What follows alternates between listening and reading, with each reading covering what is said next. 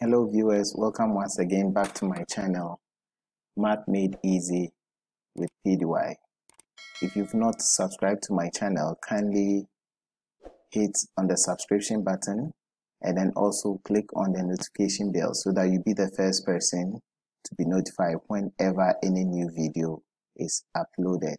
We are still on our series on the topic Surds, and today's lesson we are going to solve equations involving surds. Let's go straight ahead and then learn how to solve equations involving surds. Now our first example here is SESE 1996 question number 11, which says solve square root of y minus 3 minus square root of y all equal to negative 3. Now, having our question as square root of y minus 3 minus square root of y all equal to negative 3. Before you can solve equations involving surds, it's mostly advisable to get rid of the radical signs. So in order to do that, it is very much well advisable to see to it that the radical sign is always having another term which doesn't have a radical sign. So per this question, I would like to maintain square root of y minus 3 on the left hand side of the equation and then regroup the negative root y to join the negative 3. So I'll be having negative 3 plus square root of y. Then at this moment, getting rid of the square root signs, I'll have to square both sides of the equation. So I'll have it as square root of y minus 3 all squared equal to negative 3 plus square root of y all squared. When we expand square root of y minus 3 all squared, we are going to be left with y minus 3. And this must be equal to negative 3 multiplying negative 3 plus root y. Then we have plus root y multiplying negative 3 plus root of y. When we simplify the right hand side, we'll end up getting 9 minus 3 root y, then minus 3 root y plus y. The right hand side still becomes 9 minus 3 root y minus 3 root y plus y. And this must be equal to the left hand side, which is actually y minus 3. Now regrouping, we'll have y minus 3 equal to, there are some like terms here, so we need to actually simplify the like surds, which is negative 3 root y minus 3 root y will give us negative 6 root y. And then we have our 9 plus y maintained minus 6 root of y. Then again, we still have a surd to get rid of the radical sign. So therefore, there's a need for you to regroup and then maintain the negative 6 root y on its own. So we'll have y minus 3 minus 9 minus y being equal to negative 6 root of y. Simplifying the left hand side, we'll end up getting y minus y, which is 0, and then negative 3 minus 9 will give us negative 12, equal to negative 6 root of y. Squaring both sides at this moment to get rid of the radical sign, then we'll be having negative 12 squared gives us a value of 144, and that should be equal to the square affecting the negative 6 will give us 36. Square root of y all squared will give us actually y. So in order to get the value of y, we divide both sides by 36. Therefore, our y value will be 144 divided by 36, and that leaves an answer of 4. So therefore, the value of y is equal to 4, which is possible answer B. Moving on to the next example, we have a similar question, which is square root of t plus 3 plus square root of t plus 10. And this must be equal to 7. We should find the value of t. So the strategy in solving for the value of t, even though we can square both sides, but it will lead us to complicated sets. Therefore, it's advisable that you square both sides when you have one of the radical signs on its own, or one of the sets on its own at one side of the equal to sign. So let's transpose one of the sets to join the 7, so that we may have square root of t plus 10 equal to 7 minus square root of t plus 3. Then at this moment we can say that let's square both sides of the equation. That will be leading us to square root of t plus 10 all squared gives an answer of t plus 10. And this is equal to, now expanding 7 minus root of t plus 3, we'll have it as 7 multiplying itself, 7 minus root of t plus 3. Then we have minus root of t plus 3 also multiplying 7 minus root of t plus 3. Then expanding the right hand side, we'll end up getting 49 minus 7 root of t plus 3 minus root of t plus 3 multiplying 7 will also give us minus 7 root of t plus 3, and then plus root of t plus 3 multiplying itself will be left with t plus 3. So when we simplify, the left hand side is given as t plus 10. When we simplify the right hand side, we have 49 and then 3 being like terms. So 49 plus 3 gives us an answer of 52. And then we have plus our t, and then negative 7 root t plus 3 minus 7 root t plus 3 will give us negative 14 root of t plus 3. And this must be equal to t plus 10. So transposing the terms on the left hand side to the right hand side so that we can have a negative 14 root of t plus 3 to be a positive number on its own, then we can transpose that, and that will be giving us 14 root of t plus 3, and this must be equal to 52 minus 10, then plus t minus t. So we are left with 14 root of t plus 3 on the left hand side equal to 52 minus 10 gives us 42. T minus t is 0. So at this moment we can square both sides, or we can choose to even divide through by 14. Any of them, you end up getting the same solution. So if we square both sides,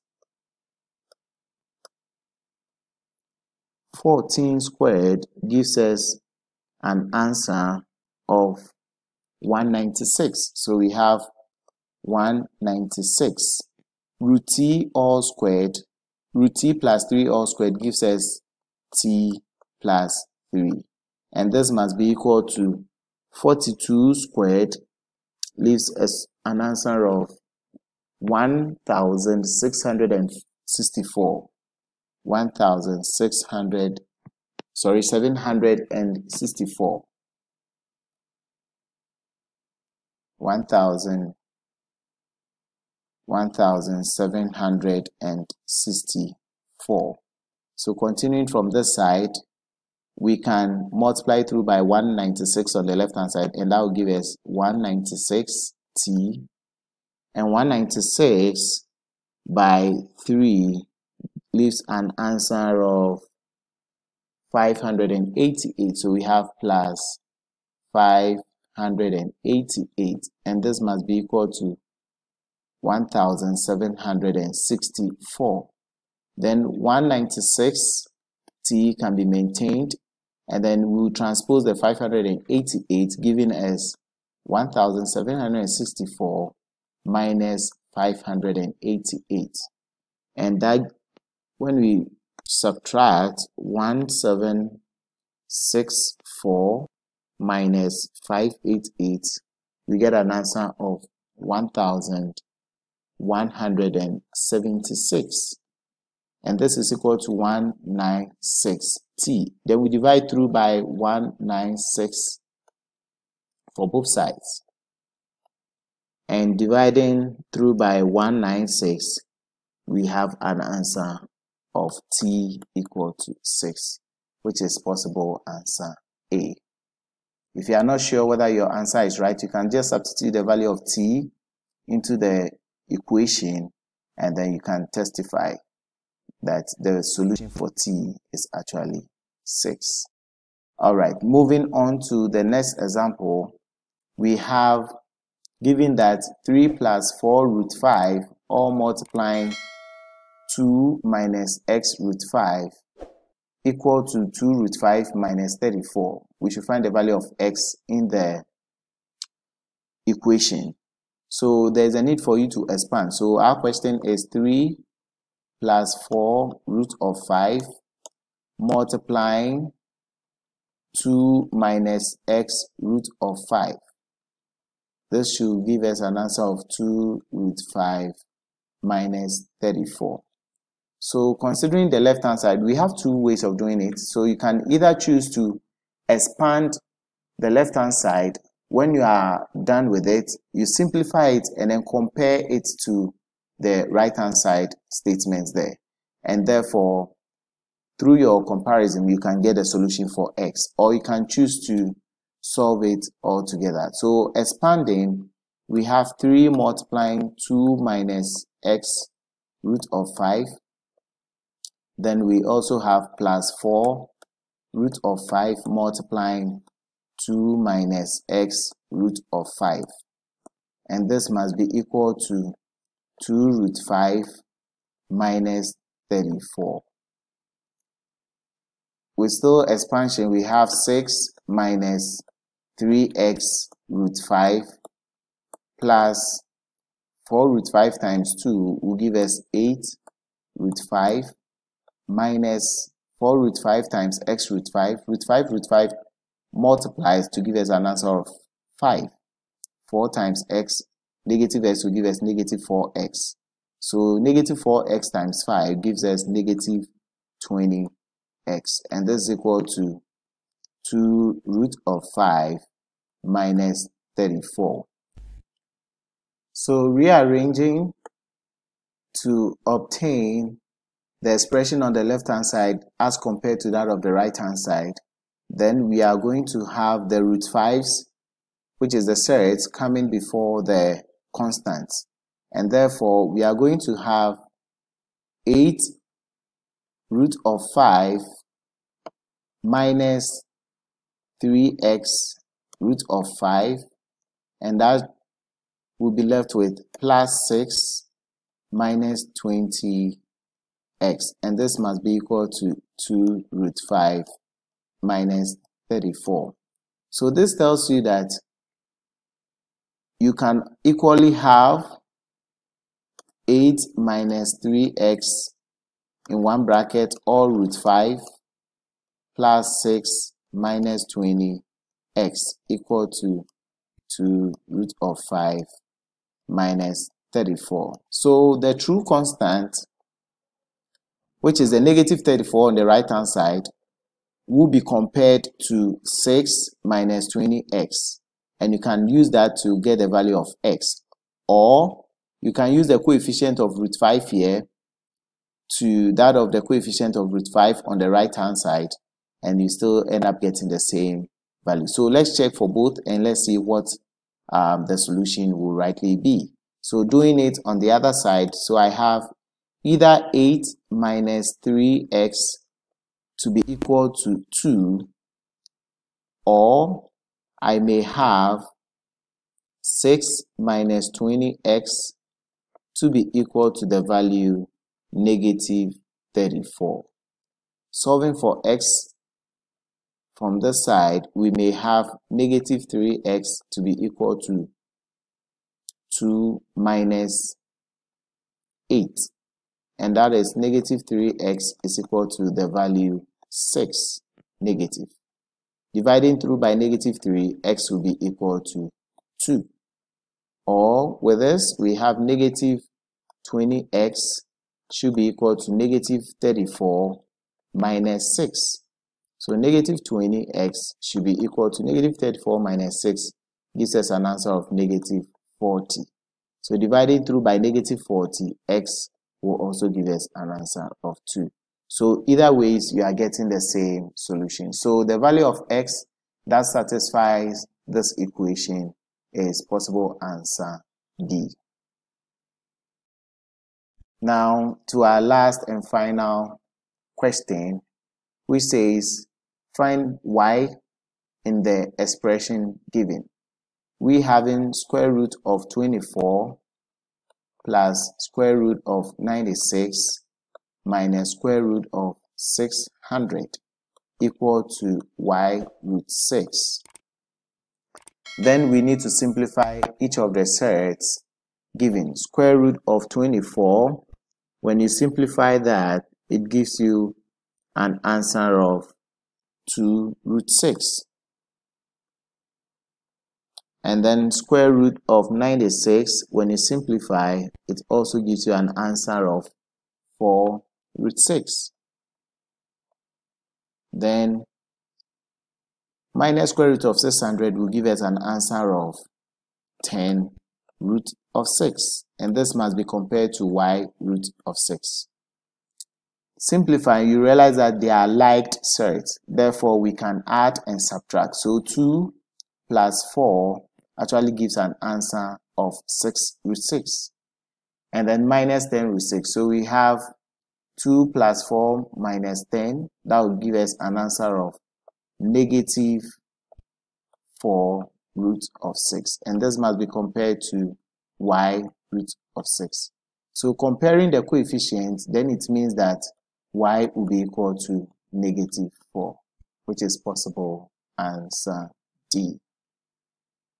Thanks so much, viewers, for joining the lesson today.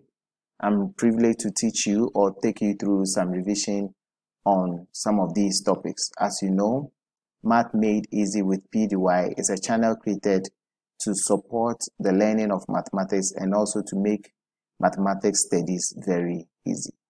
Kindly subscribe to my channel, and then if you've not watched any of my videos, you can actually go through the playlist, and then you see the lot of videos that have been made. Like the videos, all comments are welcome, and then whatever your challenge is, you can put it at the comment section. I'll see how best I'll resolve it. Thank you so much and have a nice day. God bless you.